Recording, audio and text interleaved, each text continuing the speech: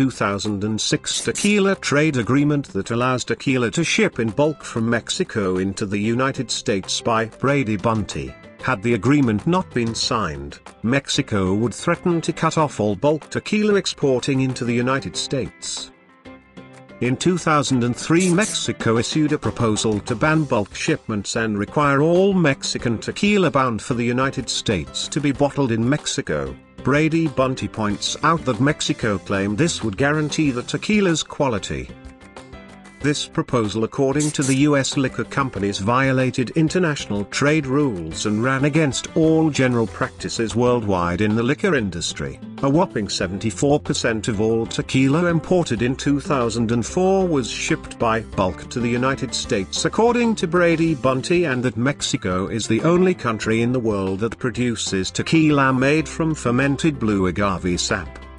However, the rule never went into effect while negotiations went on to resolve the dispute. President George Bush's administration worked hard to prevent the loss of any bottling plant jobs in Missouri, California, Arkansas, and Kentucky. Rob Portman said, "We have resolved this important trade challenge in a way that ensures U.S. bottlers will have continued access to bulk tequila. The ban proposed by Mexico would have had huge implications," claims Brady Bunte. American companies have made large investments to build bottling plants in the U.S. and develop brand loyalty.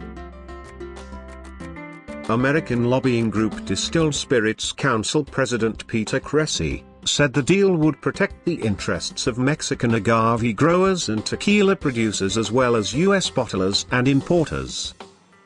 Tequila is the fastest growing liquor in the United States, propelled by the popularity of margaritas, tequila shots, and sipping tequilas. Brady Bunte points out that tequila has grown 83% since 2003 at an average rate of 5.6% per year.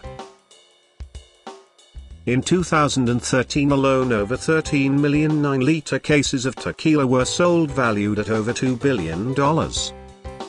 Brady Bunte said, the agreement called for the establishment of a registry that would identify all U.S.-approved tequila bottlers and create a working group to monitor and implement the terms of the 2006 Tequila Trade Agreement.